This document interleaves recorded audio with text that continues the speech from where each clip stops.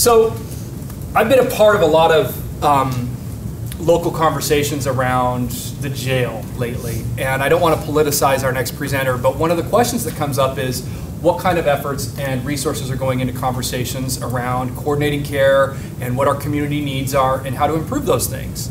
And so we do have a process that's in place in our county as well as others. And Angela Warren has been the person that spearheaded that. And Angela and I go way back. We've worked together for years, consider her a friend. So I'm very grateful that she's willing to do this. And as part of the ask from me in terms of her presenting today, I asked her to dumb it down to whatever degree she could so that it was like at its most foundational in terms of where it comes from, why we do it, what that process has looked like from the start to the end, so that everybody could potentially understand this. And that was my personal request. If you want her to go into more depth and detail, we do have an opportunity for questions. Angela, thank you so much for coming today. The Jefferson Regional Health Alliance that I work for is basically a collaborative think tank of healthcare leaders. Alan, I think, may be the only person in here that's actually on that board, but Alan is an example of the sterling leaders that we have around that table who meet every other month and talk about, from a systems level perspective, what are the challenges we're facing? What are the things that maybe we can't do independently but that we could do together? What could we look at in a different way when we all get in the room together and have some of those kinds of conversations? It's been around since about 2005, officially as a 501c3 since 2008, and truly its sole purpose is that systems level collaboration and giving those CEO level leaders a place to be with their peers to have those kinds of conversations. And it's a really interesting group of people, and the kinds of things they take on, for instance, have been the Oregon Pain Guidance, OPG, group was a pilot project at JRHA beginning in about 2009. I don't know if any of you know of COHO, the Choosing Options, Honoring Options, End of Life Care, Advanced Directives and Pulse movement. That was a pilot project of JRHA's. Reliance eHealth Collaborative actually started as a pilot project, the Jefferson Health Information Exchange at JRHA. So it's been a place where leaders have come together around ideas and launched some things that have gone on and had lives of their own, and some other things that have had short-term duration. The history of this chip that you have in front of you and the community health assessment that informed it is that back in 2016, at our board strategic planning retreat, a couple of the leaders, one happened to be a CCO executive, one a hospital executive, said, you know, I don't understand why so many of us are spending time and money to do our assessments every 2 years, 3 years, 5 years, whatever, and we all do the same thing. And wouldn't it be interesting if we did it together? And so there was a lot of talk, and the hesitancies that come with the loss of control around, well, we've been doing it this way for a long time, and it works for us. And so in 2016, we formed a steering committee. The board put representatives from their organizations together to start talking about what would it look like if Jackson and Josephine County had one community health assessment. That was that high-level strategic look at the community, and then a community health improvement plan, which would basically be a health strategic plan for the two counties. And that's what you have in front of you, the CHIP, or those of you that have the excerpts, the behavioral health section of the CHIP, which was just finished in June of this year. So this is called All In for Health. It is separate from JRHA. It is a community-wide initiative. We're just basically the backbone organization that holds it, and right now, as their staff member, I'm sort of the coordinator of the project. But honestly, it's community members like Darren, like Danny Swafford, who are chairing the work groups, who are helping write the documents, who are helping us figure out how to move forward with this work. Community health assessment, which if you haven't seen it, it is a giant reference document. It's available online. The link is there, and it'll be at the end of the slideshow as well, to a lot of data that was gathered over a 1-year period. We brought in some consultants from outside the area who've done this sort of thing in collaborative communities before. And they looked at a lot of data, and they asked a lot of questions of our community to help us figure out what are our strengths and what are our needs. And that document was completed in December of 2018 and then was taken as the basis. The community feedback that came in that and the analysis of the data in that is what drove the health improvement plan that we're working from. The health improvement plan was exactly that, taking the top priorities that rose to the top for our community in the assessment and putting it into some kind of a health improvement plan, goals and strategies that we could as a community start taking action on.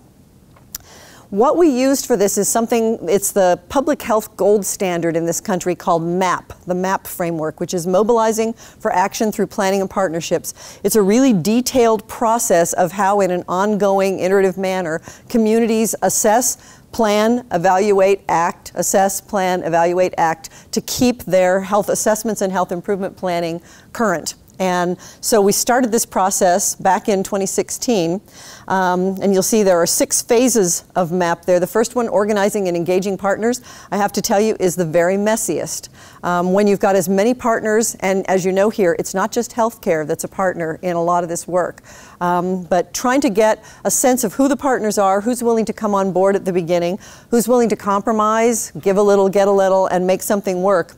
And so we spent a lot of time in that work group listening to the partners around the table and what their needs were and what they were willing to do to make this happen in a collaborative way.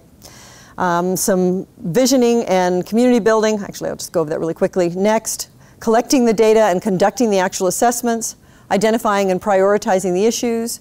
And then, as of this year, in January, we started with developing the goals and strategies for the health improvement plan. And as of July, we're just beginning that action cycle of how we start acting on this work, what we've learned. So the organizing in this area, Jackson and Josephine County, you all know all of this. 3 CCOs, 2 hospital systems, 3 federally qualified health centers, 2 local public health authorities, mental health authorities.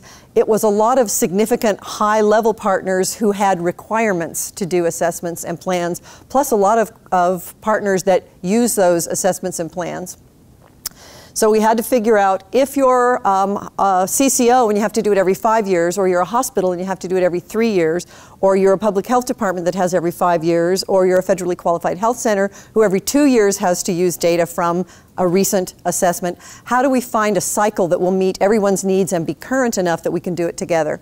And what ended up happening after about a year of work is that Asante and Providence let our steering committee collaboratively participate in their hospital, their separate hospital health needs assessments that they did back in 2016 and 2017. And then they agreed to go and do the whole thing a year early collaboratively and stop doing it by themselves. And so they took on the expense of doing it early and partnering with the rest of the community. And we found that by doing the community assessment in 18, we could get on a 3-year cycle that would meet everyone's needs. So we completed it in 18. The plan in 19, we'll do it again in 21 and 22. And the 3-year cycle hopefully will then be sustainable for everyone. These are the original steering committee organizations that met in 2016 and 2017 to develop a process to figure out what kinds of things we needed to, what kinds of issues we needed to work through, where there was give and where there was take, and how we could make this work. And you'll notice that a lot of the partners are people that probably participate regularly with this group in some way or another. Then we did some visioning and community building at the first part of 2017, and this is where we really started to deal with what you probably, many of you may have seen before, is this collaborative continuum of turf versus trust. Everybody theoretically wants this to work because collaboratively it does make sense. But when you get down to the nitty-gritty of, okay, but I have to report to my board and we have to do it this way in order to continue to be able to assess things as we have been, there's a lot of back and forth. And so we spent a significant amount of time, and I will tell you, as we've learned from others in other parts of the state, we have significant collaboration and collaborative willingness in this community that a lot of communities don't have. We're really, really fortunate to have been able to get over some pretty big hurdles to do this big thing together. A vision statement and values, which are in the chip, and I'll let you see those for yourselves. I will call out, though, that accountability is really important, and inclusive community voice, and from the get-go the inclusive community voice was the most important one. We wanted to make sure we weren't just telling the community what they needed, but that we were doing our best to listen to what the community says they need, then devising our solutions and going back out again and checking back with them to see if we heard them right. So in January of 2018, we brought in a group called Health Resources in Action. They're Boston-based. They've done 80 different collaborative community health assessments across the United States. They had a branch based in Seattle that came and worked with us here over the year. And one of the reasons we selected them is their focus is also on community engagement. And while they said a year was longer than they typically do for assessments, we said this is the first time we're doing it. We want to do it as well as we can so that 3 years from now the group wants to do it together again. And we want a long period to listen to our community because we've got 2 counties and this is a rural area that has lots of subset communities.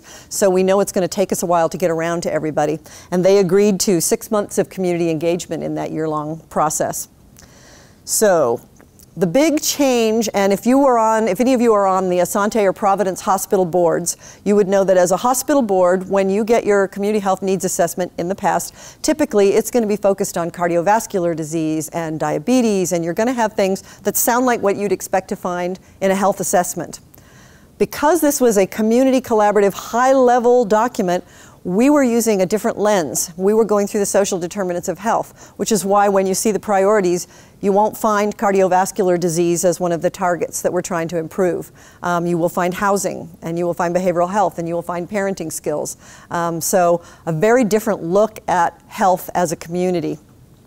Fortunately, the hospitals were willing to, and I don't think their boards were completely shocked at doing things this way because all of our partner organizations are working on social determinants of health. The first thing the Health Resources and Action Consultants did is they asked us to pull together a lot of data for them, and then they had data themselves from local, regional, state, and national data, over 200 sources. This is just a list of some of the things that they looked at. General demographics, they looked at adverse childhood experiences, work and scores in areas, the economy, education, food insecurity, homelessness and housing, chronic diseases, mortality, social support, safety and crime, immunizations, a lot of different sources. And in the back of the CHA, you'll see it's a searchable PDF online for all of that data that's in there, which we're about to start updating for the next cycle. Then they did community stakeholder interviews, and I think a few of you in this room may have been part of that stakeholder group. Business, community clinics, county justice, hospitals, the housing authority, commercial insurers, mental health providers, police, public health departments, school districts, social service agencies, and veteran services. And it was a mix. Most of those were fairly high level, although a few of them were more on the ground direct service providers in some of those sectors. But they did hour-long interviews with folks about what they thought of the general health of the community, what they thought the community's greatest strengths were, and what the community's greatest challenges were. Then we conducted community forums in Jackson and Josephine counties and also focus groups. And the focus groups were small, about 10 to 12 people. We spent about an hour and a half with each of those focus groups, and we specifically targeted some areas. So for instance, with our rural communities, we went out and did one out in Rouge. We had something in Cave Junction. We had something in Rogue River. We made sure we were reaching out to and holding some of these meetings in communities that either have transportation challenges or frequently consider themselves out of the loop when a county discussion happens. Communities of color, one particular focus group was we put together a group that was just Latina moms with very young children to ask them specifically what are the challenges they face, how do they access the system, what works and doesn't work for them. Homeless youth, we had one focus group at Maslow Project with homeless teens, which was a really interesting conversation. They were incredibly surprised to be asked. I don't think they get listened to a lot on big issues like that. Seniors, parents of young children, individuals with disabilities, a lot of different groups were targeted so that we'd make sure those voices were included in the assessment. The next step was to do a community survey, and this was an online survey, but it was also done in paper form, like the WIC clinics, Women, Infant, and Children clinics in both counties had, like here in Jackson County, they had iPads out in the waiting room so that while people were waiting for their appointment, they could take the survey. They reached out to try and get the survey physically in the hands of folks who might not go online or have access to be able to take it online. The consultants told us that if we could get 300 to 400 results, we could feel really good with a group the size of our 2 counties with our results, and we had over 1,100 that were completed. So they were excited because they felt like that gave us really good data, and also it showed a real readiness on the part of our community. They wanted to be heard, and they were excited that we were asking them and going to do something about it. Some of the questions we asked were, What are top health and health-related issues that have a large impact on you or your family? What are the issues that make it difficult for you to get health or social services that you need? And what health or social services are lacking in your community? It was interesting, one of the things that we got back initially, which was very surprising to all of us, there was a community track and there was a provider track. So if you worked for one of the service providers in this area, you might have taken it as a provider and as a community member. So the questions were slightly different for those two groups. When you ask community members, what is the overall status of you and your family's health? And it was a Likert scale, and most of them would say, good. And then you ask them the next question, what is your community's health? And a vast majority of them said fair. And so it was really interesting that most people reported okay, even though we know there are a lot of struggles, but they were really concerned about their neighbors and really feeling like there was a lot of health, lacking of health around them that they were concerned about. After we got all of those 200 data sources and the information that was captured by the focus groups and forums and the survey data, and they ran it through all of the algorithms and things that they do at the consultancy, they came back to us with a whole bunch of information and said, all right, let's start looking at the mess of stuff that we've gathered here and trying to add some conversations and assessment around that. The first one was a half-day Forces of Change, where we got together about 40 people, and they were outside of healthcare. We had RVTD there, we had education sector there, higher ed and K through 12 education, all kinds of social services, groups like Grandmas to Go. It was a really interesting mix of people that participated, business leaders, workforce leaders, and they came in and spent time in small groups working on what are the things that are impacting or could potentially impact health in our community. And of course, obviously, two big things that came up. One was the marijuana industry and how it's changing all sorts of things. And one was smoke and fires in our valley. That there are two big things that everybody says is impacting way more than you would have thought. And so there were really good discussions around those. The consultants, again, on that, they figured we'd come up with about 10 or 12 really big forces of change, and by the end of the day, the group had come up with 81. So we have a very eager and thoughtful group here in Jackson and Josephine counties, and it took a while for them to take all of that input and pull it back into what ended up being a group of, I think it was about 20 or so coalesced together. We also spent a half day doing a public health system analysis, and that is not how is Jackson County Public Health doing or how is Josephine County Public Health doing. It's the whole system that addresses the essential services of public health as defined by the national standards for 10 essential services. So it's a lot of providers, including, the faith community is a participant in the public health system. All kinds of things that are meeting the needs of our community's health, and a half day on that. So those data pieces were also pulled in together, and after about 2 or 3 months, the consultants came back to us with a big report out, a big community report out, where they shared what they had seen rise to the top. And what I'm going to give you next is just some really quick snapshot pages of summaries. Obviously, a big document like this, it's barely skimming the surface, but we created a quick infographic to just kind of give the community a sense of some of the things that we looked at. And I will tell you that at the end of the CHA, they came up with 6 priority areas that were that the community had put together. So the first thing you'd have is the general demographic information. You'll notice on all of these that you have Jackson County, Josephine County, and the state for each of these different topics. And you'll notice that life expectancy is slightly longer in Jackson County than Josephine County, 79 years as opposed to 74 years. Leading causes of death in the bottom right-hand corner there, cancer in both counties, but you can see the differences. The light blue is Josephine County and the purple is Jackson County. Then they started going into the 6 priority areas, and you'll see if you read the text that's on the screen that it's fairly simplistic the way they presented it, because they agreed that everything that we produced needed to be at a 5th grade level, because we wanted to make sure, and things translated back into Spanish as well, so that things could go out to the community and make sense that we were listening and we were hearing. And so the drug and alcohol use was the #1 priority that came out of the assessment as an issue concerning health of our providers and of our community members. So some of the quick statistics: 11th graders who currently use alcohol, 34% in Jackson County, 30% in Josephine County.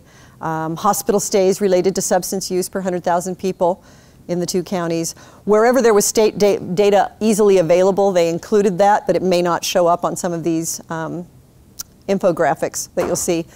And what we realized when we had the first readout with the consultants, at the end of it, there was silence in the room and kind of a collective groan.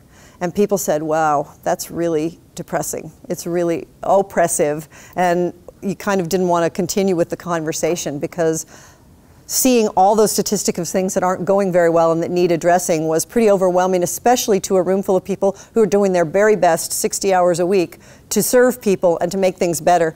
So we decided that after that, there would be at least something on each of the pages that was good news when we went out to the community, because we want to make sure we're starting to, and certainly as we continue forward, share success stories, because there is a lot of good work. We have gained ground. Focusing on just what needs to be done is helpful, because for a health improvement plan, that's what we want to know. But we also want to make sure for our community, we let them know a lot of good work is in the works. The second priority for out of the community health assessment was affordable housing.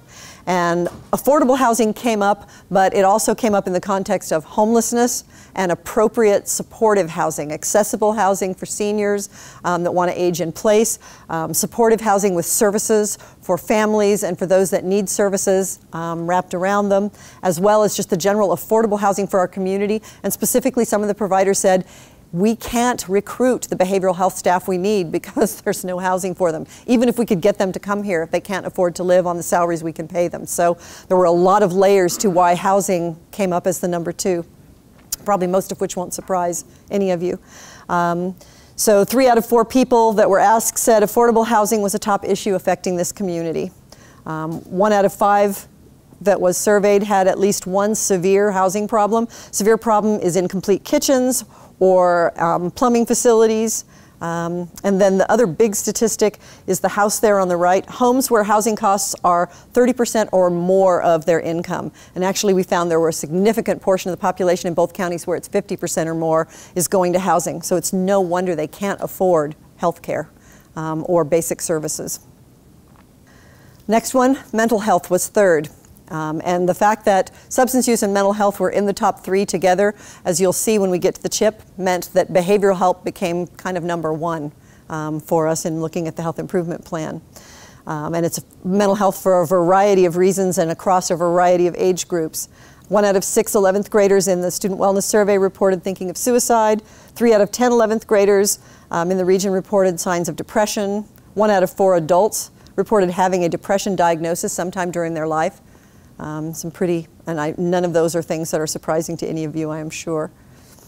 The next topic that came up was parenting support and life skills, ways to wrap our families in ways to build resilience and to understand how to be strong families for their children, ways that they can access community supports, parenting education, and a big one that came up in this conversation was how to destigmatize the idea of parent education, because people who might think they need help and want to seek services assume that they're the only person who doesn't know how to do it, and they don't want to say, gosh, I need help, I don't know how to do that, because it somehow is really stigmatized by the community, when the reality is all of us, everybody who's ever been a first-time parent, goes home from the hospital and says, where is my owner's manual? I have no idea how to look up in the middle of the night what this means and what to do. So a lot of things around parenting support and life skills, especially in light of all the ACEs and resilience work that's happened in this community over the last decade and certainly in the last 5 years. So there was a lot of talk and a lot of work around ACEs, and it came up a lot in conversations in community forums and in surveys, because obviously there's been a lot of awareness and a lot of training going on, and a lot of your organizations have started to question people differently when they come in for intake, and there's a lot of awareness out there now for people about ACEs. For me, the one that stuck out on this chart was that 1 out of 10 11th graders feel that they have no one to protect them. 1 out of 10 16-year-olds feels like there's nobody that's looking out for them, which is astonishing. So after we got all the data and we started looking at it, the next thing was to take all of that and identify and prioritize the strategic issues out of the list. So the CHA had originally come up with top 15 key themes. The 6 that you just saw are what we ended up with. And the way we got there is by having a half-day community strategic prioritization meeting where we took those top 15 key themes and said, how important is it? Should we do it? What will we get out of it? Can we demonstrate that we've got measurable outcomes and we're making a difference? And can we do it? Is there political will, community will, technical will? Economically, is there support for it? Can we do it? So using that criteria, those top 15 themes were ranked, and what ended up happening, as you saw, is that mental health and substance use for sure came out as really critical #1. So these are the 6 key themes that were prioritized. And out of these, there was another process then to go through and figure out what can we tackle in 2019, 2022 with this current community health improvement plan. The conversation, you'll see that poverty and jobs is on there. The conversation around the fact that every single one of these, as we started having conversations, had poverty as a through thread, meant that the poverty was going to be a lens for the entire community health improvement plan. That we're aware in our region that poverty is always affective, and that we've got to keep that in mind when we're looking at any of these other issues. Education and job training didn't appear on here so much as it kind of got absorbed, at least partially, into education around some of these different topics, and certainly in the parenting and life skills area. So what you ended up with was these 3 priorities in the community health improvement plan for the next 3 years. Behavioral health, mental health and substance use, which I will tell you, although you use the term and are very comfortable with it, most of the community has not got any idea what behavioral health is, so we are going to continue to use mental health and substance use with it as a clarifier, and hopefully by the end of 3 years from now, people will have behavioral health as a normal word, as a normal term. But right now, behavioral health for people means my kid's misbehaving at school. Behavior, just the word behavior is awkward for the general community, so we're having to do some education around that. Parenting support and life skills, and safe, affordable, accessible housing. Those 3 then had to be put into some kind of a plan. What are we going to try and do about that in terms of a strategic plan? So the document you have in front of you is the result of that. We put together work groups. There were a couple of people in here that participated in those work groups, one for each of the priority areas, that from February to May met and wrestled with what could the community tackle, what should the community tackle, what do we think we have the resources to tackle, what are some of the things that are already happening that we can build on. And in behavioral health, what we ended up with as the 6 high-level community goals are lessening the effects of trauma, helping young people and older adults feel less alone, because those were 2 identified vulnerable populations, especially in terms of suicide ideation. Providing the community with ways to accept and help people who need behavioral health services. There was a lot of conversation in actually all 3 priority areas around stigma, and that for the mental health of our community, we really need to destigmatize all of these issues and make it just plain and simple. This is something we as a community need to be doing something about and working on, and that all of us is impacted in some way or another, probably by all 3. Preventing the use and misuse of substances, promoting ways to reduce the harm that happens with mental health and substance use issues, and we focused on some harm reduction strategies, and then improve access and coordination of care for people needing mental health and addiction services. All the kinds of things you all do every day.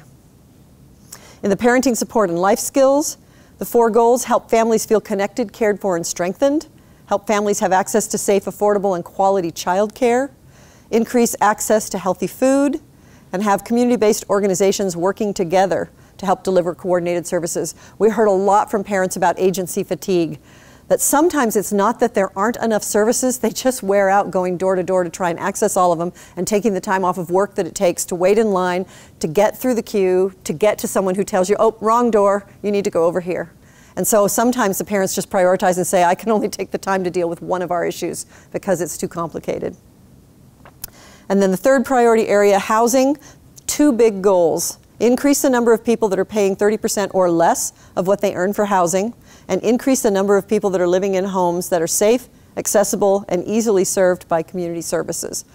And so there's obviously in the discussions had a lot to do with policy and advocacy and influence on some of those kinds of things. So as of July, starting into the action cycle, what do we do with this now that we've got it? Because the reality is it's a strategic plan for the community, so it's not like the Regional Health Alliance or any one organization is going to activate all of those things, but it's who in the community is already doing some of that work or is about to take on that work, or who looking at this chip says, that's a fit for us. That fits our mission and our work plan and where we're trying to head. So we start to plan, implement some of the objectives to get to those goals, evaluate how we're doing periodically, and then replan and go back into that cycle. And that's where we'll be between now and 2022.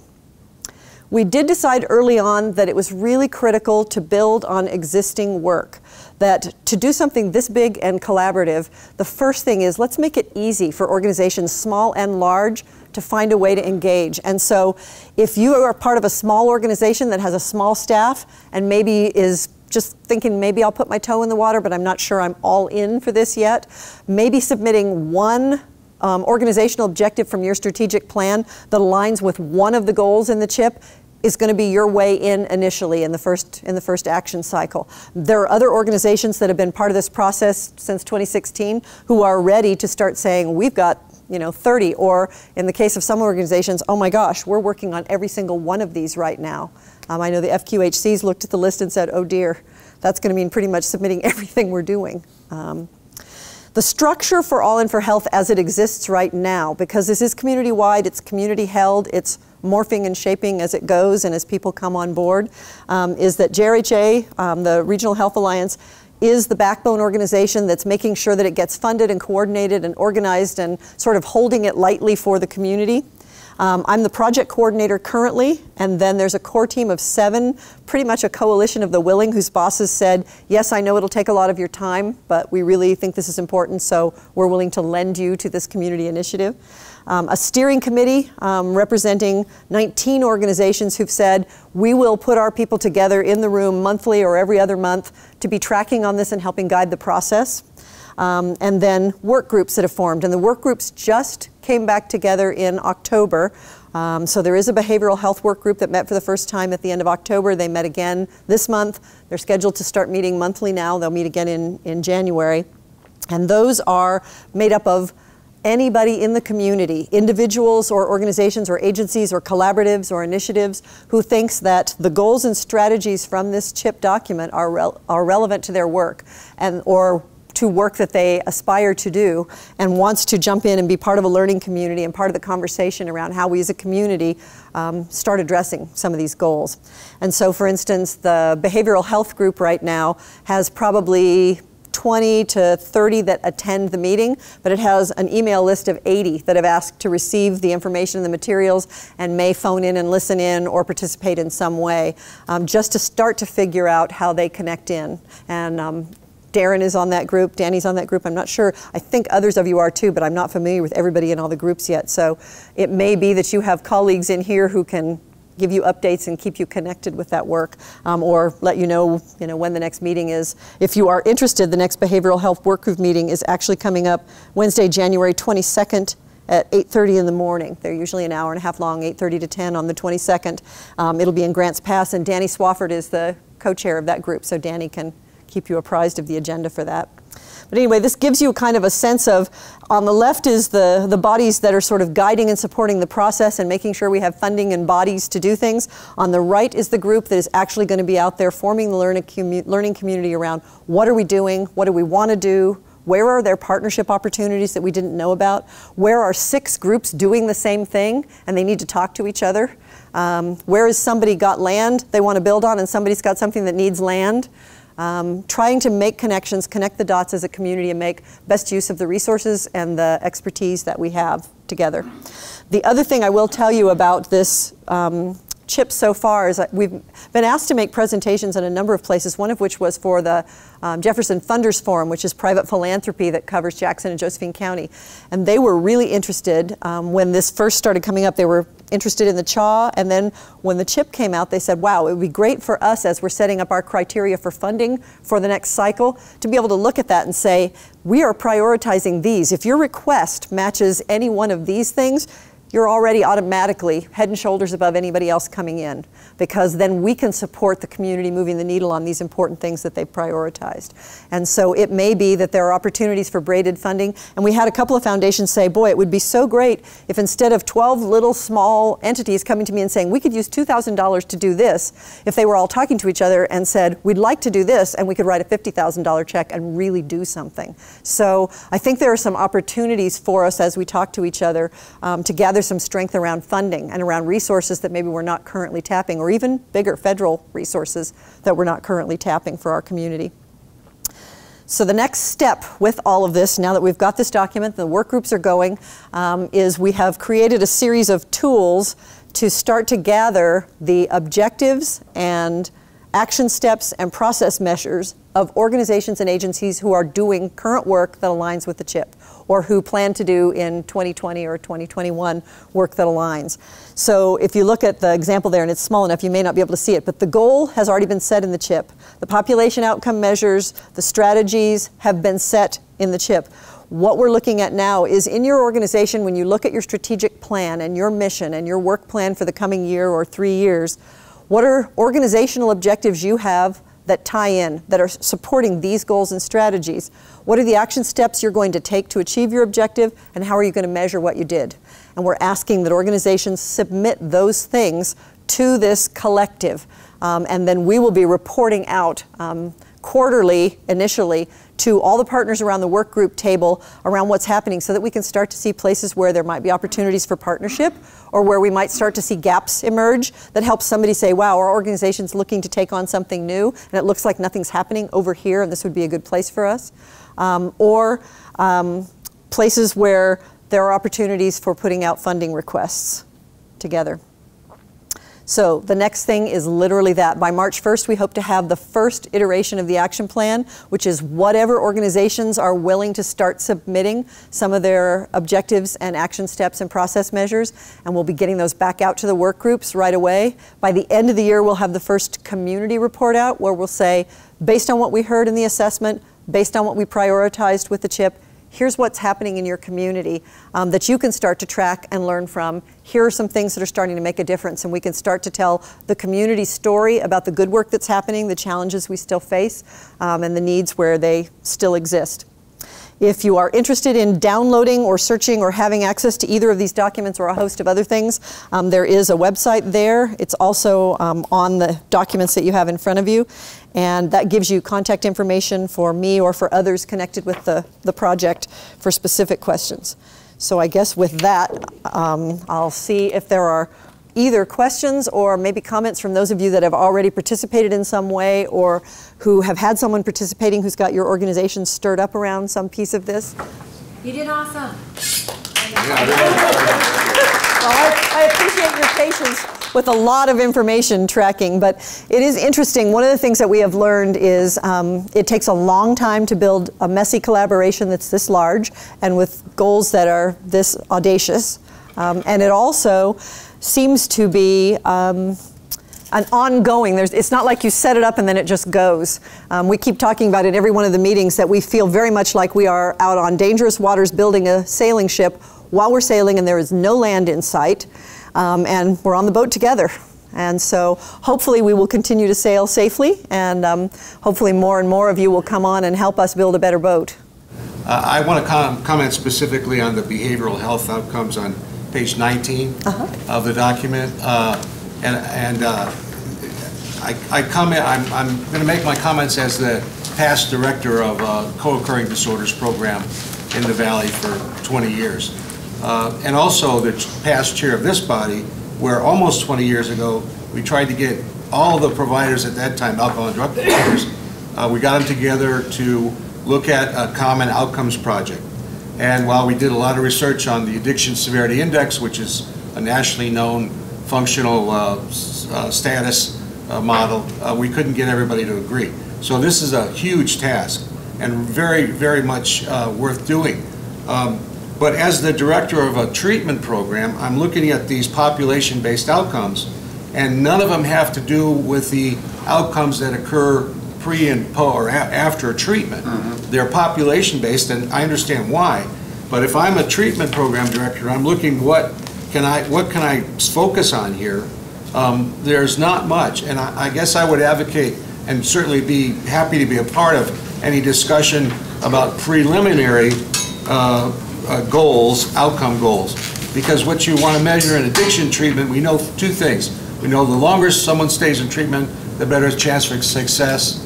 And we also know that they're more inclined to stay involved. A counselor or therapist in and client relationship as one of the most important things that determines outcomes. So having pre and post established outcomes like, for example, days dry or clean pre-treatment, days dry or clean post-treatment is a real good measure. The problem usually comes because organizations don't have the funding to be able to follow people for long enough to see that the outcomes occur after treatment. Almost anybody, it's proven research-wise, can stay clean while they're in a treatment episode, whether it's, and more if they're in a residential or inpatient, a little bit less percentage-wise if it's outpatient, but they still are able to stay clean while they're in that episode. As soon as that episode's over, even if they're going to an aftercare, the numbers go down significantly. So I'm just advocating for discussion about how we get pre and post data to show the difference between a treatment episode, the difference that makes, and also try to include in that discussion how we can fund longer treatment episodes instead of calling it aftercare, call it continuing care, and have enough money so that organizations who provide treatment can have at least a third of that resource, whatever its needs, for people to be followed for longer periods. The research is clear that you need a lot of treatment on the front end and decreasing doses over time. But continual. Continual, yes, continual. Because, again, the longer someone stays in treatment, the more chance for success. That doesn't have to be in a residential arena. It just means really being in touch with those things that got them clean to begin with. So I made note of your name, and I'll make sure I get your contact information from Eric. Darren is on the behavioral health work group, so we'll make sure that Darren kind of holds that too, to make sure that he brings that up with the group, and I'll bring it up with the data team to make sure that if they're going to start down a path where they're having those kind of conversations, they reach out to you to participate in that conversation, because it sounds like it's a key point. Okay. Well, and Angela, is that part of this process that it's more global? Like, I'm going to survey all the kids in 8th grade throughout Jackson County? These population outcome measures were selected. Maybe, Darren, do you want to talk about it since you were in that group? Maybe that's better than me trying to summarize what you guys did. I'm not sure I can speak to them, because I wasn't in that group? Yeah. You were in a what? Sorry. I wasn't in that particular group when that discussion happened. So last year, the National Association of Addiction Treatment Providers released their outcome study measures that they're expecting their folks to start using after a couple of years of looking at how to do it. It breaks down the process, questions to ask, how to follow up. They're also looking at all treatment providers who are members being accredited after January of 2020? 1st of next year. Oh, wow. Yeah, the National Association, and that's Betty Ford, Hazelden, a lot of large organizations are part of that. But they did that this last year, or this, I have a terrible time with time going backward. So it could have been the beginning of this year, the end of last year. But that's one place to start where there's this data where there's a format for it and how to do it. It goes through when, how, and where to do it, and how to get a hold of people, and at what particular intervals. And they spend a lot of time doing that.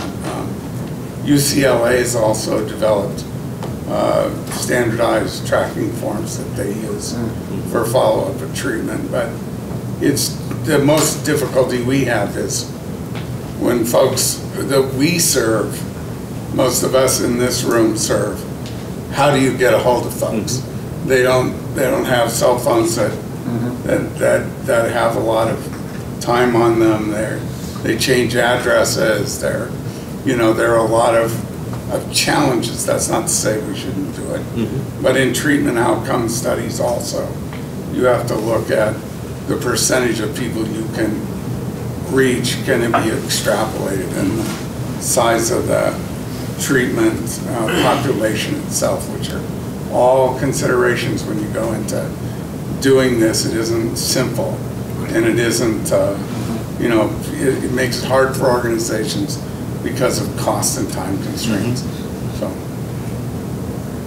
it's something we should work on. But it's interesting, with you saying what you're saying, then I'm assuming that it must be fairly common for you to have people leave treatment when they are not ready to leave treatment, and you don't necessarily know why they left, where they went, what happened to them afterwards. Well, that's been true in behavioral health. In the 1950s, they did a study of psychiatrists at the VA, and I believe it was Kansas City, Missouri, and they asked them, what kind of therapy do you do, and how long do you see your clients? And they said, most said, I do long-term psychoanalytic psychotherapy, and I see my people for long-term. And when they actually looked at the data, half of the people who came in dropped out after one session, and most people came 6 sessions. So you have a limited time, and people drop out pretty consistently out of treatment for behavioral health. You have to develop a rapport really quickly. You have to follow up. It's not just a matter of you show up in my office, I'll treat you. It's you didn't show up today, how do I reach you? How do I reach out? Because there's a lot of work in what we do. It isn't an easy process.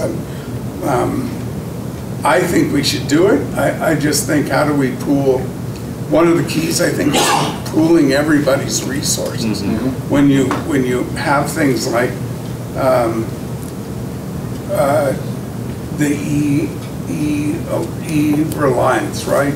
Where people put data in, and we can track clients over time. Where do they pop up again, and how do we see them, and how do we sort of generate those outcomes are really important, but it's a difficult task we should take on. And that's a group, guess why I'm saying it out here is, that's a group task. If we try to bite it off alone, we're gonna have the same problems over and over of not having resources, not being able to contact people. But the greater we get at sharing resources and sharing information across systems, like in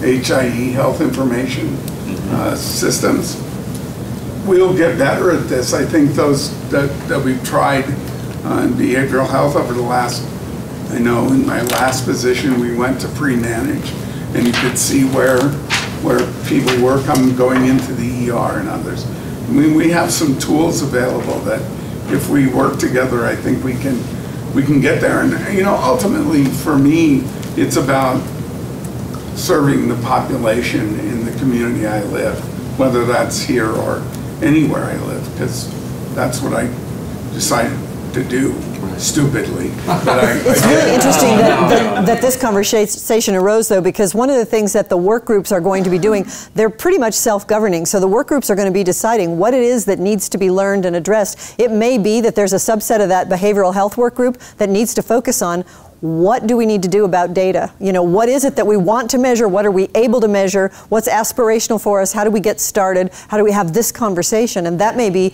a really important part of that work group's work together. So I'm sorry.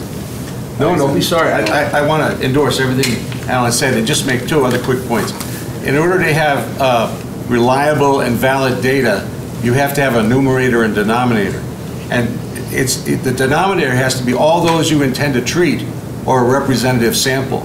So if it's all those you intend to treat, even if they drop out, they're still part of the denominator, which is why you have such disparity in treatment organizations who report, oh yeah, well, so many people finished treatment. Well, how many dropped out in the first week or after the 3rd session? So it's got to be a standard denominator. You can decide whether it's a representative sample or all those you intend to treat. And the other thing is that if you can take representative samples, smaller ones, from a variety of organizations, if those organizations agree to what is going to be measured and use the same instrument. And the instrument doesn't have to be a national one. It can be one that's locally developed. And I'm saying this from being a CARF surveyor for 25 years and being passionate about measuring outcomes for mental health and substance abuse populations. So it's possible to do on a smaller scale. I have intimate knowledge with the standards. There's about 7 of them, which show how you measure things. And I just, it's time maybe to bring them up. Maybe 20 years ago was too early, but now is the time. Because especially, I didn't know that what you said, Ellen, about the National Addiction Organization requiring accreditation. So that's great for my position. Yeah. Well, the federal government is looking at it too. Oh, yeah. So. Well, and for me, it kind of goes back to that discussion of I love the global indicators of health within our community, the idea that all 8th graders, out of all 8th graders, this many had this personal belief or feeling. I think that's really helpful. Then I'm also really interested in system type indicators, like if somebody identifies, hey, I might need some help or want to do some work around a substance use disorder. That's just what people say, isn't it, when they go and they're ready for help? But when they're at that point, can they identify a resource? Can they access a resource? You know, that connection is really important, I think. And then on an agency level, are folks being served and are they getting the help they need? Do agencies need assistance and support in that? Is there enough room?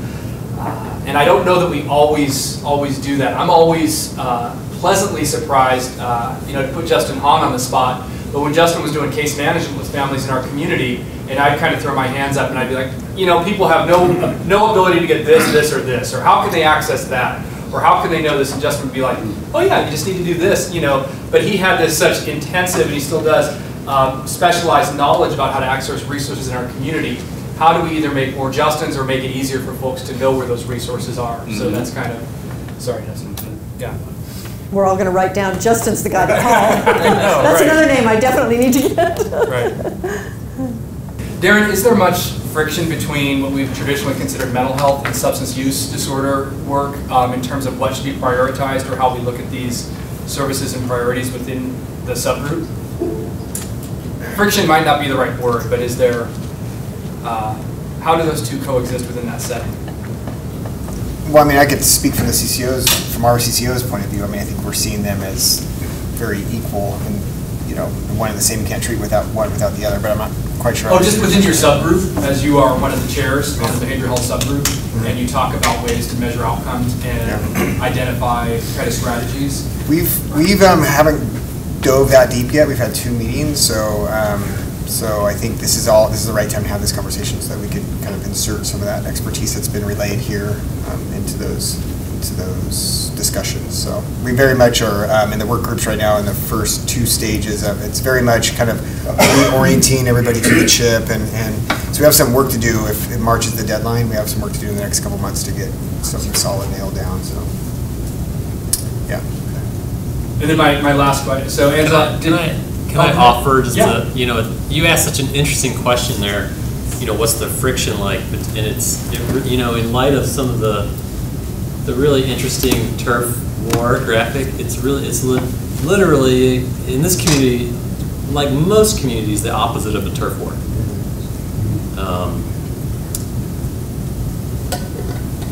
That's the best way I can characterize it, and we do need to change that a little bit. I think I don't want there to be a turf war, but there's a real lack of dual diagnosis capable treatment in this community, as it is everywhere. I mean, like, you look at even just organizations doing just one thing, mental health or substance use disorder treatment, and there's access is already hard. You know, that people don't need to specialize to be busy and full.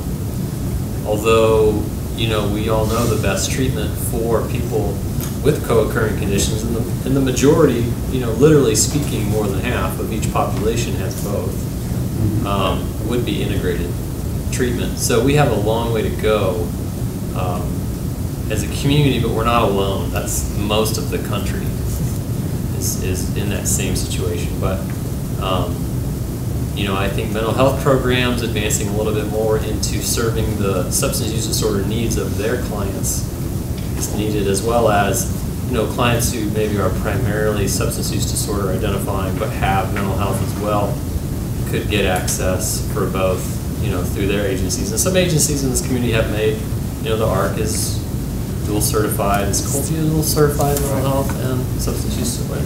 You know, so but the truth is, you'd be busy doing even just one, you know. And if I could just add, just quickly, that's exactly right. I know the veteran population over 70% of the veterans that we treat have co-occurring disorders. Major mental health disorder, Axis 1, and substance use disorder, in addition to many Axis 2 disorders. But we'll go back to what Angela said in the slide. The provider community is almost like the public in the sense that behavioral health is not well understood in the terms of being co-occurring disorders, and that most of the folks who present have many more than one or two issues that we all deal with in whatever organization we work in. So the energy and education needs to go into that focus for all organizations, understanding both and getting accreditation if need be in co-occurring disorders.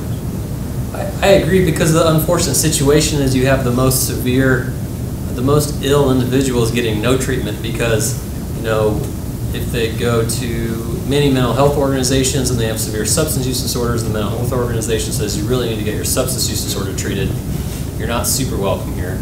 And the converse for substance use disorder organizations, if someone's really psychiatrically ill, they say, you know, you're pretty ill, kind of beyond our. And so we have these people with the most severe illness without a clear place to get treatment, and you know that's a problem. And it's really our fault, because there's over 20 years worth of research that suggests that you treat the whole person from the moment they come in, and you treat what they present. So it's our collective public problem with that molding. And we just have to do it. The other problem with that, though, is the way they're funded. That's Insurance exactly code. right. Security, Oh yes, my gosh. we are in That's exactly trouble. true. The addiction will, you know. Well, and physical health, when you add physical health to that too, and they're trying to figure out what kind of coding do I put on this so I can get reimbursed, because what they present with that might fit the physical codes is not actually the problem that needs addressing. So, I mean, frankly, in mental health, a lot of organizations are like, why would we treat substance use disorder? Because if we use those codes, it reimburses us less. Right. You know, why would we even do this? And so, even though we know that's how people get better, and really we should be in the business of helping people get better, not filling out the right code or trying to get reimbursed is the best we can. But that's a big challenge for us. It is. And Samson, would you speak to that? You just heard something about funding, the national requirement to do outcomes? I was at an ALEC meeting earlier this month, and basically they've set the standards. Indiana just adopted them 100%, both the House and the Senate. And they're talking about the certification of the funding, and it's coming from the federal government. Trying to, standardize the minimum. All I know is that I was looking at the list, and Oregon's totally in compliance. From what I saw, we don't have any problems, but it's being addressed, like people were saying here, it's being addressed on several levels. But, you were mentioning the federal, I've seen it with the, American Legislative Exchange Council brought up. So. But I mean, the problem is, if you're already full, what's your incentive to see sicker people? Well, and finding staff who have the qualifications, even if you have the certification, finding somebody that truly knows how to do a Right. diagnosis. Yeah. Really There's a, And then you're housing, and you can't house them if you bring them from Nebraska or something. But it's very, it's very complex when you start to talk about it. It would be great to have the people to do it and the funding stream, because actually if you're doing co-occurring treatment, when we've looked at it, it's like the funding is less. It's like, so if we do this, we're going to get less money. The way it's set up just makes. I worked for what they used to call an Institute for the Mentally Retarded, right? That's what they used to call it. That's what they called it. In the state of Washington, and for anybody who had developmental disabilities and mental illness, those people were kicked from institution back, forth, not treated. I think the same thing existed in Oregon. Yes. And people would say, it's not ours, it's yours. And, I mean, I think we've come a ways from that, but there's still these funding silos that if you're going to do this, you get funding for that. If you're going to do this, you get funding for that. I think, how do we, again, collaborate and cooperate by making agreements? I can send somebody across the street and they can get an appointment right away. I'm going to send them across the street and then try to work with them around this client. There are ways I think we can do it, but it's not easy. It ain't easy. It just ain't easy. God, I feel like I should leave. Like No, I think this is doom all- and gloom today. I really think that on a positive standpoint, we see it here. There's no partisanship involved in this local. And you don't see partisanship at the state level, and you do not see partisanship at the federal level. Everybody wants to find a solution. And that, to me, that's the major strength. Everybody's looking for a solution. So when you're talking about a collaborative effort, we all want it. And it's at, from what I'm seeing, it's at every level. There's no cutoff. First step back that, I was involved in that. That was strictly bipartisan. And a lot of the other things that are coming down are bipartisan. There's not, we don't have the divide we do with other issues here. So I really think that that's our main strength, is that everybody is looking for a solution. Mm-hmm. And it has nothing to do with partisan politics. Mm-hmm. We've got a problem, we want to address it, we want to fix it. So I'm very positive about it. What you're doing, I love it. It's a very good presentation, and I really like it. It makes sense. Jackson, Josephine County coming together, pooling resources. It's extremely, extremely beneficial. And hopefully more of this will be going on nationally in other areas. Is it still true, though, that mental health funding stream and addictions or substance use disorder is separate at the state level? It is, right? Yeah. So, There's no parity.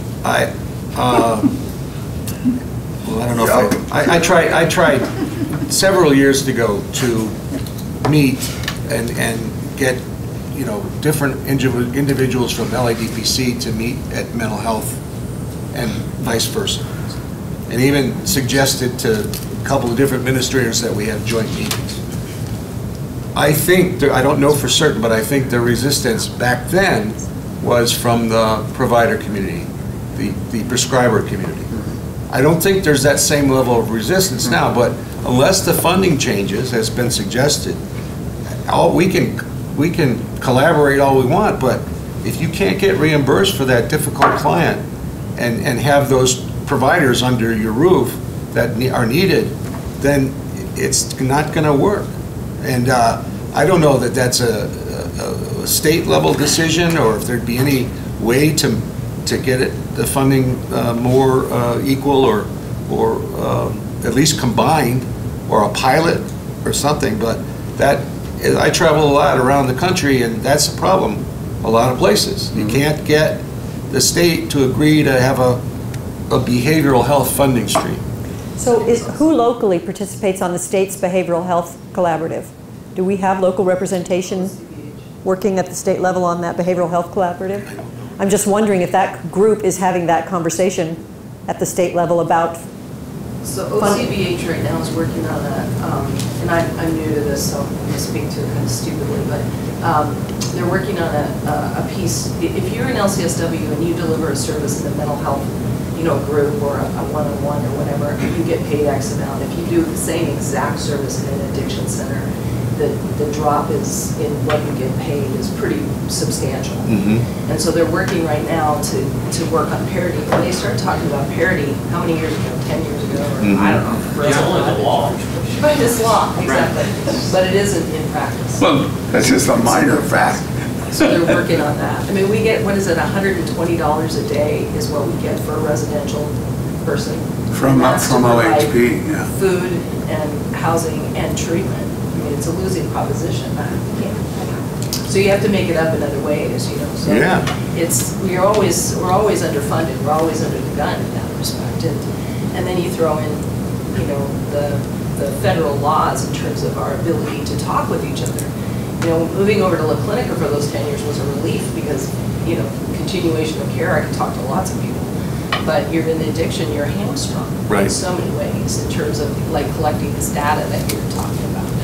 Well, and Kim, just really, I'm glad you brought up the work you did at La Clinica around more comprehensive physical health, because there's things that are endemic to mental health disorder and substance use disorder where a person is going to have a hard time making and keeping appointments over a prolonged amount of time. But for an agency to get paid, it's really upfront on that assessment, so they have to be there and it's assessment driven.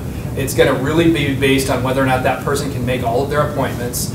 And at some point, I'd really like to see the state explore different models where we recognize that there are things inherent to these particular fields that would be better served by other payment methods. And there'd still be accountability, but you could really treat somebody over time. Because if I'm a poor patient for diabetes, that physician's still going to meet me each time, and they might give me a little bit of shame, and they might tell me I need to not miss appointments or I need to live differently.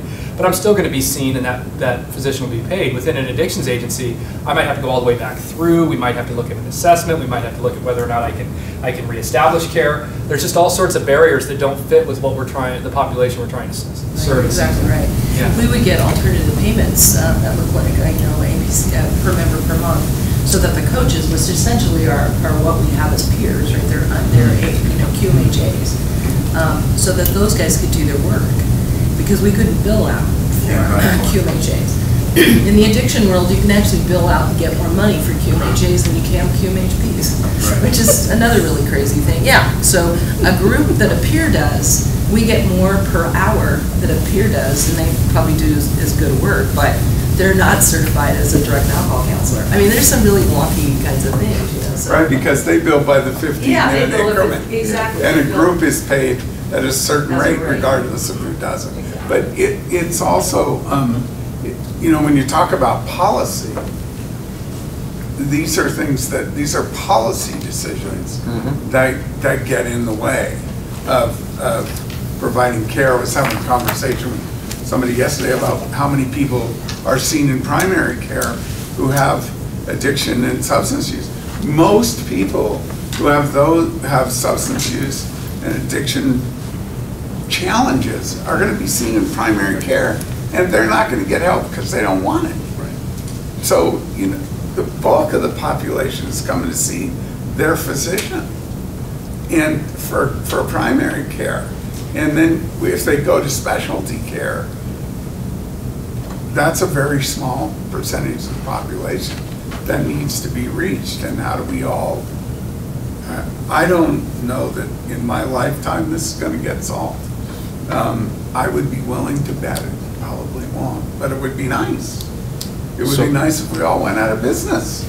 So I'm just, things are just popping for me here. I got to put this out. The policymakers, if you could incentivize, first of all, everybody, no matter what door they come in, if we can agree that 70 or 80% of the folks coming through whatever door they come in have co-occurring disorders, and if you could get policymakers to fund the behavioral health stream, if, say, alcohol and drug organizations got certified as co-occurring and mental health organizations got certified, or they probably don't even need to be certified in A&D. Yes, they do. They do? Okay, well, so if everybody got if everybody got co-occurring capability and competency, and then you funded on a research-based way in which the longer time someone's in care, the more chance they have for success, then you could, that would help to justify changing the separate funding streams and also prove better outcomes, hopefully, because you'd have people in care longer. And I don't mean in a residential level or an outpatient level. I just mean contact, with longer period of contact with decreasing doses. You mean patient-centered care? Yeah, patient-centered care. It's team-based care on a community. Yeah. Or team-based care. Yeah. That's awesome. Because you don't have to own the prescriber. You can partner with the prescriber. I mean, I agree with you. I think this community is amazing. I've been doing this work since the 80s, And really, it's the most cohesive I've seen this community in so many ways. I think if we could make the laws, we would not be having this conversation. I mean, this all seems ridiculous to us, but it's getting it changed. You know, addiction isn't even recognized from the law point of view. I mean, we're kind of a non-entity. It's, you know, really crazy from, you know, as a anyway, yeah. So. But I don't have a constituency to answer to. Yeah. Well, thank you all so much for being willing to participate in this, and Angela Horn, thank you. Thank you.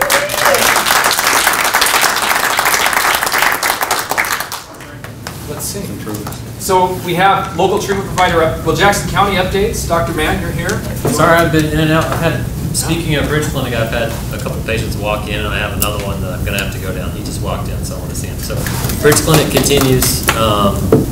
We're kind of reimagining, you know, what the next, it's been a great 18, 19-month pilot project. I'm trying to imagine what it would look like, you know, the next iteration, you know, rough draft, it would be behavioral medicine clinic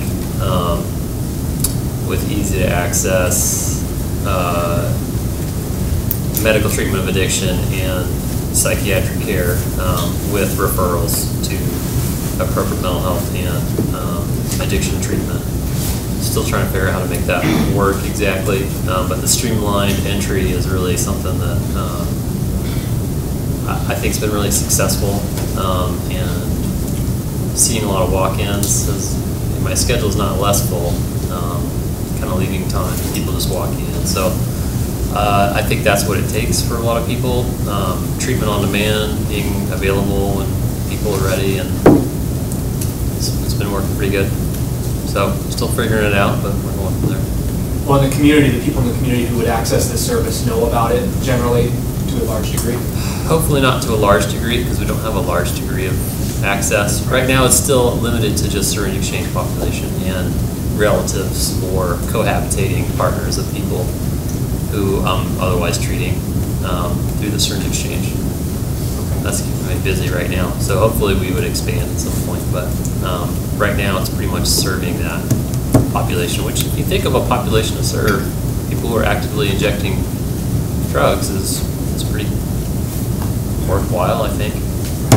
And it's a little bit different, you know, it's a different sliver of population that I think is served by many other avenues. You know, really the goal is to take people who are currently using and maybe just contemplative and help them through a lot of motivational interviewing and medical stabilization get to the point where they do want to engage in further treatment. So it's kind of a new stream, really, I think, in a lot of ways. And you know, some are more ready than others, but we've had some really amazing successes in partnership with both people going on track. We've got one who's graduating outpatient tomorrow, who started in syringe exchange. Yeah, did residential at Grants Pass, IOP, graduating outpatient tomorrow, on track.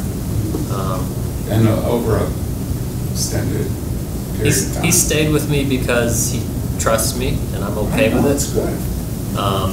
And he hasn't had a primary care provider, although he's got an appointment at La Clinica next week. So, I mean, it's hard to push people out who are doing so well, because it's nice to see some people doing really well, but ARC, you know, in partnership with ARC as well. So, you know, I really see it as not an alternative type of treatment. It really dovetails with your type of treatment. It just aimed at a little bit different population, really kind of a people who are just contemplative to begin with and need that medical stabilization to really have the room in their headspace to think about a different kind of life. So, when I was at an event just last week, and somebody basically said, "Oh, I'm so thankful for that program." They believed that it was directly responsible for helping them not get infectious disease, and it was exactly what they needed at that time in their life. And they're working a long-term plan of recovery at this point. But it was just, I don't know if you always get to see those people down the road, but it was a really neat sentiment that person was really grateful about. So.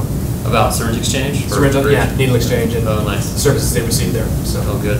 Yeah, we've had some patients go on to the VA. It's really, you know, it's a feeder for a lot of people are starting to, with La Clinica's upstaffing, I've seen an acceleration recently in their capacity to accept patients, so it's been helpful.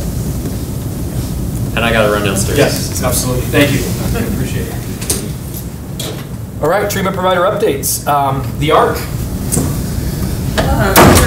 We're doing okay. Our fire recovery is going right along. It'll still be 9 months to a year, but they keep saying we should put it out on a reader board that we're on fire for recovery, but they keep saying it's too soon. So we're doing fine. That's good. We are having some fun working with the jails and kind of putting together that match program, which will be really fun. I got to tour the other day the jails, and it's been a while since I've had a chance to do that. I actually haven't been that deeply into the jail. When you go over to do an assessment, they keep you kind of on the outside. Right. So we got to kind of look around, and that was pretty impressive, and it's exciting kind of program. I think the other pieces are the House Bill 41, 43, 41, whatever that is, working with On Track and working on getting our peers up to the EDs and deeper into the hospitals to figure out what they need at that time. And so there's been some nice collaborative phone calls and meetings around that work. And what I'm excited about is that I think everybody's taking this attitude of it's not my client, it's not your client, it's a community member, and where do they need to be? And that's, I think, if we can stay there and not worry about who's getting what, we'll be okay. Because the capacity with the uplift at La Clinica and Road Community Health has capacity. Some of these other places, we've got some capacity, I think, to catch these folks and really hold on to them. Our peers are going up sometimes to the heart unit 2-3 times a week to meet with folks, and I'm sure your folks are too, just to hold on to them until they are ready to kind of exit. And I think we'll have that opportunity through the jail, which I'm pretty excited about. So, yeah, and there's whatever other sundry things that are going on. Very cool. All right. Jody, talk about Ally. Not really a whole lot. We're hoping to have an open house in February, so we can invite some community partners over and we'll be launching with them to do this year. So I'm excited about that. Dr. Seamus is here again today at our meeting, which is nice. He's here twice a month, sometimes 3. So that's nice.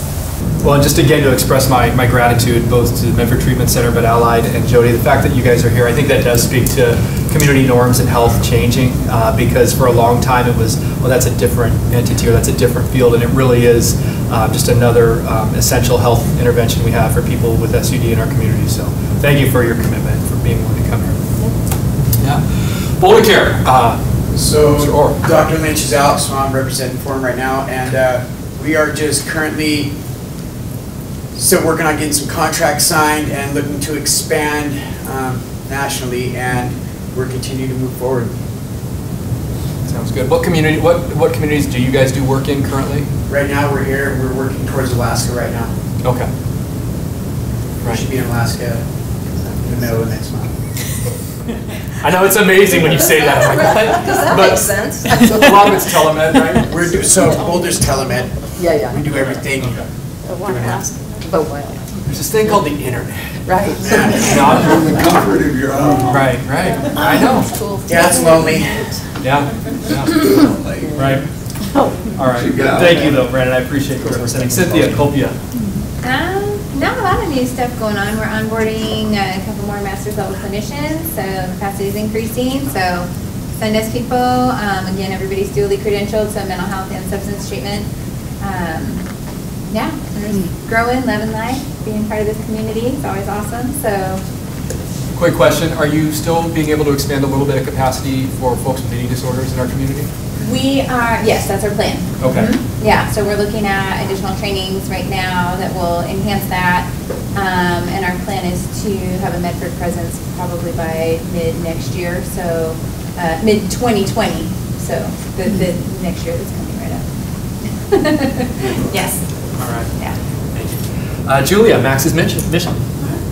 Well, we had our meetings in Grants Plaza in Medford, as well as the Resource Center for Community Justice twice a week. Through that, we're going to hear about more more saves that have happened in the community and actually in other areas that maybe over the past year, and then more recently there was one this summer, as well as others, so that's always really good.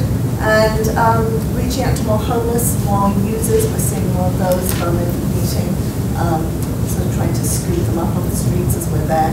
So that's good. We really want to, a lot of people are using it, we want to be able to get more of them. And also direct them from the services.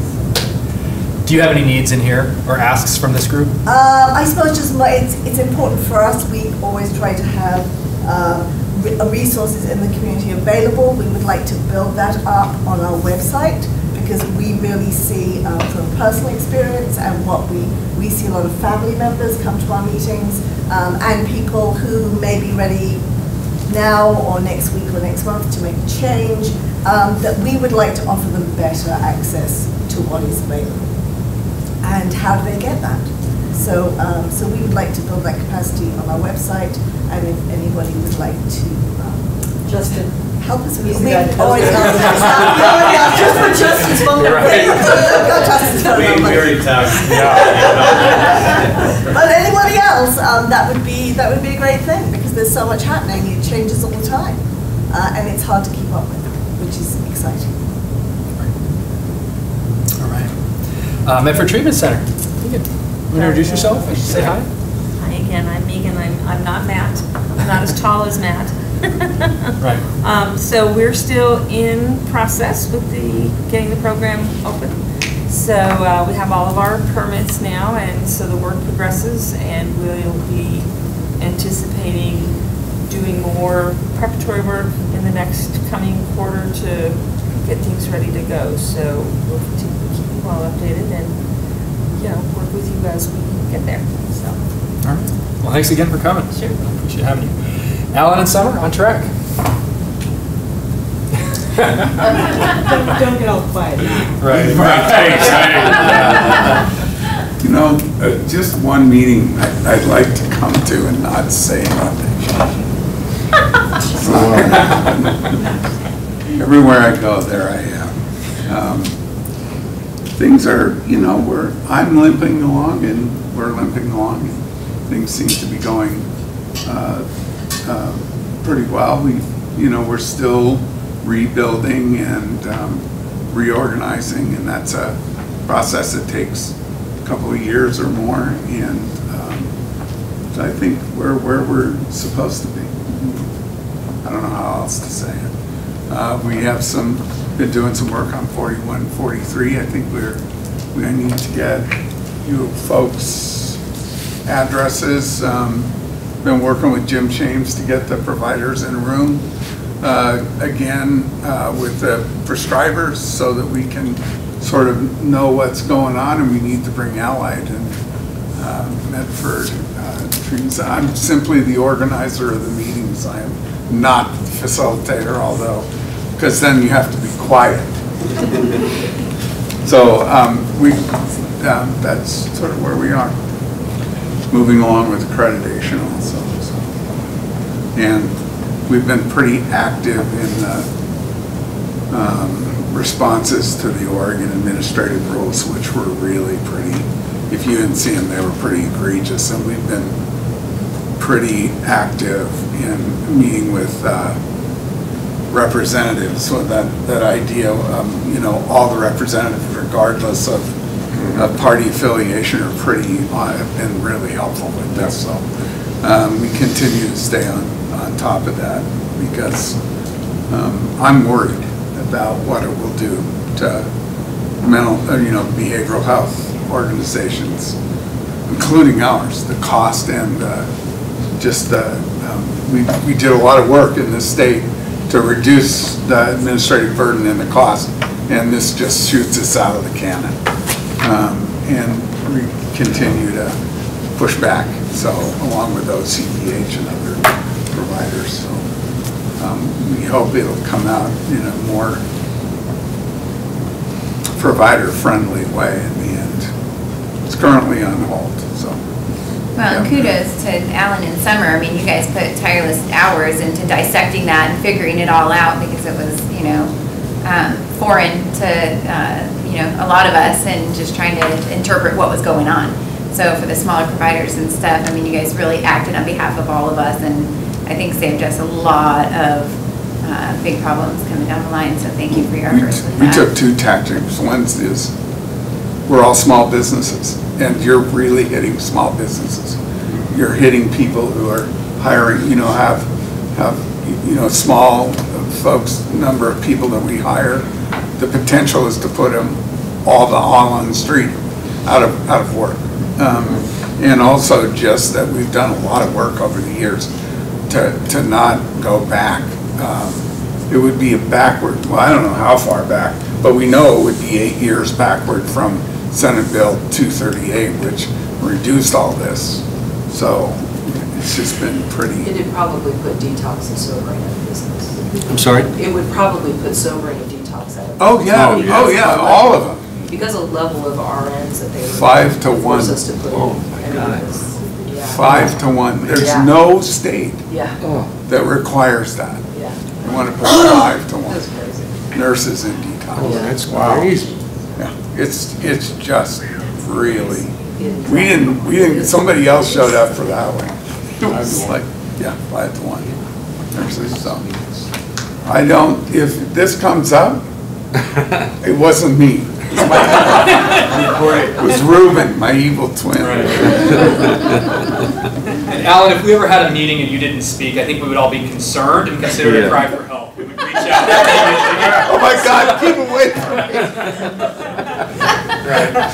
All right. I have an opinion, just ask. It's good, it's good. Sarah, OPG. Yeah, the naloxone work group just continues to pull people together around naloxone distribution.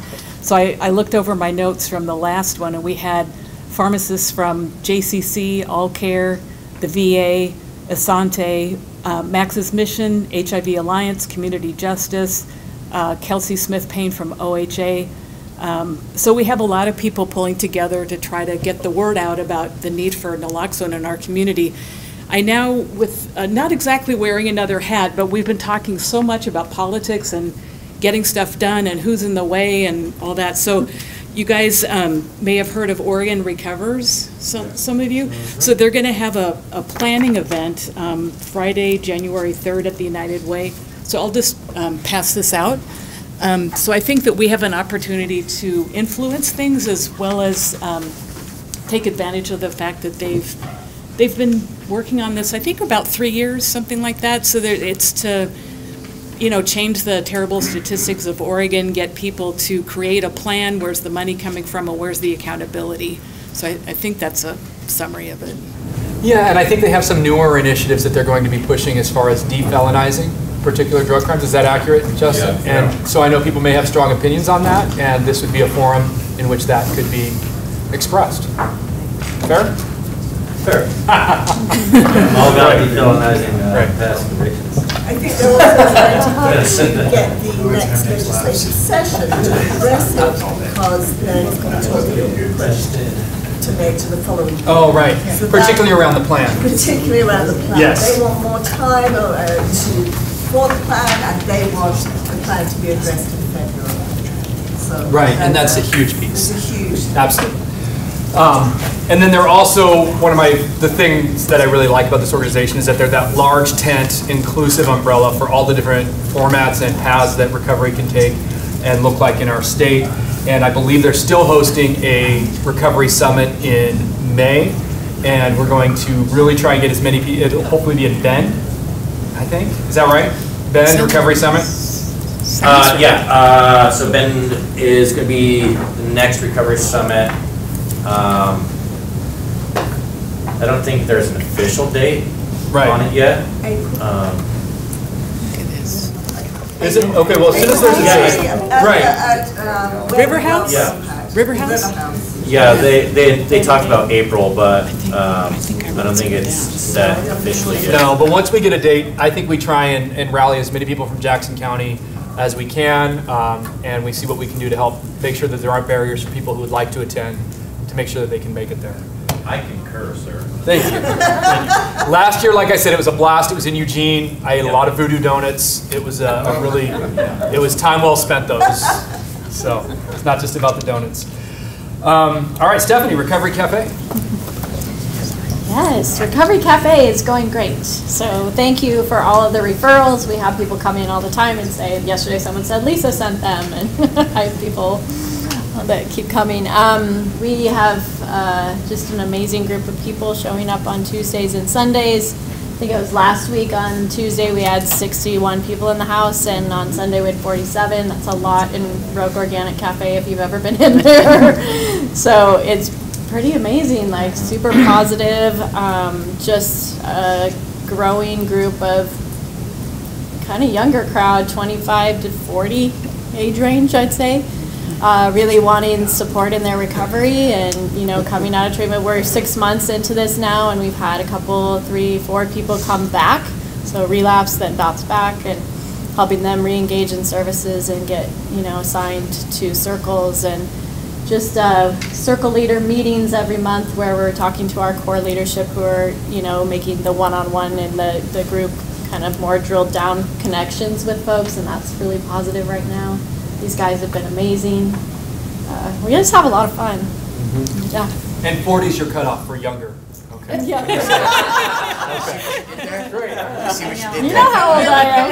I don't feel really good. Yeah. I think I focus on the age because Seattle, who started Recovery Cafe, their age group is 45 to 65, and so they're very curious about how we're reaching these younger folks, and it just looks very different than what they have, and so it stands out to me being in the network of Recovery Cafes. So, yeah. If I could just add, Eric, our participants in Rockport are really enjoying the Recovery Cafe, and we have a large following of individuals that are attending and really enjoy it. So thank you. Yeah. Happy to have it. I think the cool thing about Recovery Cafe too is like, so when, say a person goes MIA and one of the members sees them, we will get together and we will go and look for that person. We will bike path it. To, you know what I mean? Yeah, to look for them to, you know, try and reroute their thinking, you know, and support them into coming back, you know. And that was pretty cool to be a part of that. And we didn't find the person, but We're still looking. we tried, you know, and as a collaborative effort, you know, us working together, it's an amazing facility, and the camaraderie and the relationships that are built there is just truly amazing. So. Jeffrey or Darren, did you guys have anything you wanted to add as we roundtable? Okay. Yeah, just our MAT in Action Learning Collaborative that JCC is putting on in collaboration with all of our community partners. Anybody been to the? I know it's down there. It's involvement. So it's been pretty successful. We said session 4 on team-based care here in this room, I believe, on Tuesday. We have 50 participants, and we're going to do session 5, continuing on the team-based care theme. We went from, it used to be monthly, now we're going every other month, so we're February 13th, and I don't have a flyer, but that is still open to anybody in the room to come learn about team-based care and just match in action. I don't know if you all have anything to say about that. This is the last couple, but I know they've had really good attendance, the most for any JCC Learning Collaborative, so there's a lot of community interest. And I think along with that, I think I mentioned our MET capacity grant funding that we're infusing into the community, hopefully. We have some really exciting proposals that we're hoping to make a decision on by the end of the year. So, and this is money that's being infused back out to our community partners to help increase access and capacity for medication-assisted treatment.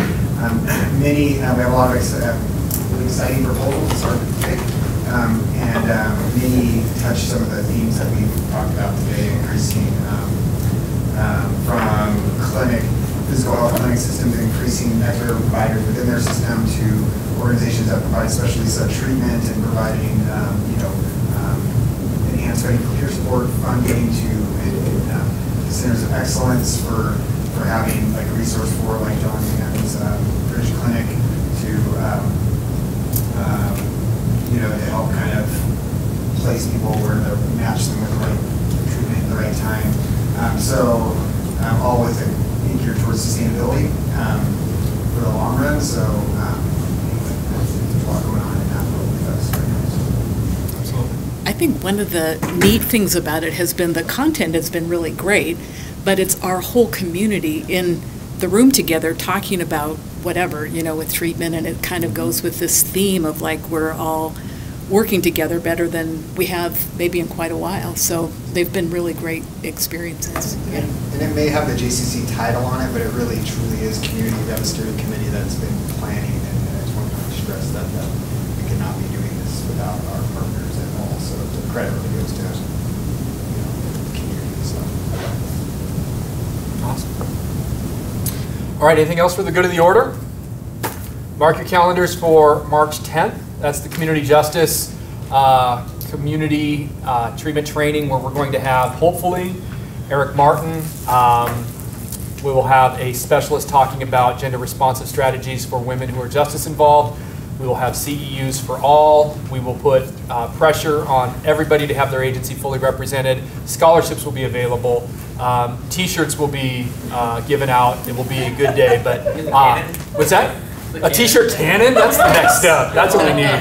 Right. What kind of shirts are they, sir? They'll be hopefully Under Armour. I don't know yet. They're gonna be neat. We're gonna